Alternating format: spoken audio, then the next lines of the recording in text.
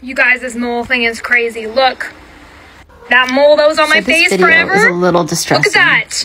That's a scar. This one, you can see it's like dead. I've had this right there. bobby pin on. This one's been way tougher because there's so many more nerves in there. Yeah, this and is there's not just like a a good lot. way. So I've been squeezing. It's taken me way longer. But then today I was like, F it. I just need to get this done. So actually, like yesterday I was like that. We tied a thing around it. I've been wearing that thing for a day and a half. And then now I've had this bobby pin in. I'm going to go get it with the baking soda. I'm going to get this off in the next day or two. So don't use apple cider vinegar. Yeah, you see that? Oh, it's like black. Not advised. Ah!